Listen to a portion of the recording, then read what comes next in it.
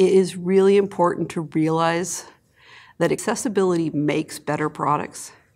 Accessibility is accessibility for everyone. A good accessible product is a product that's good.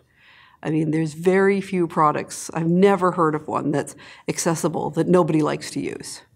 There are very many products that people do like to, or don't like to use that are inaccessible. And the correlation is very, very tightly interwoven.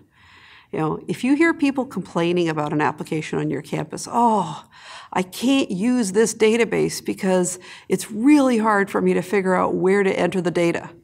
That database is likely to be very inaccessible. And if you make it accessible, those people who are having a hard time using it and doing the work will also be able to get their job done.